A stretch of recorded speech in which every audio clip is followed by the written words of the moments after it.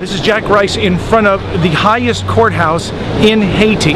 This is their Supreme Court building. If you look behind me and you realize what is happening in this country, this is what's left, what this represents. We know that a lot of the jails, a lot of the prisons collapsed. A lot of the people who were convicted, who were in those jails, are now simply gone. We know that crime is up, we know that drugs are up, we know that violence is up. If you think about those things, and then you realize that the Supreme Court, is gone just like everything else, how do you recover as a country? And when you talk about infrastructure, isn't this a piece of it?